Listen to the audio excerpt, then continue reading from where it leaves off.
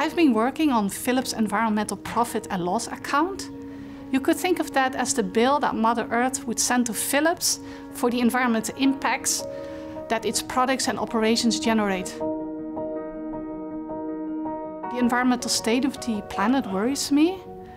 That's also the reason I've been working in environmental management for the past 25 years. That's why I'm happy I can help steer Philips' environmental efforts by providing concrete numbers.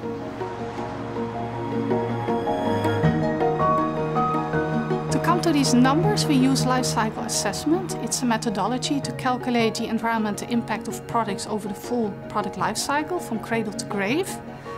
And to give an example, one of the environmental impacts that we calculate is smog, which affects people's health all over the world.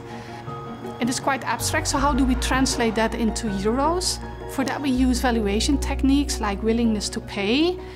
For example, we know there is a relation between life expectancy and air pollution, and from health economics we know how much people value a year of their life. I think it's quite courageous that Philips went public with these numbers, because putting a euro number on abstract environmental impacts makes it much more tangible. In that sense, money talks. And since there has been more attention to this, also internally, I receive more requests from the businesses to help them measure their environmental impact. For example, of their packaging innovation or recycling initiatives.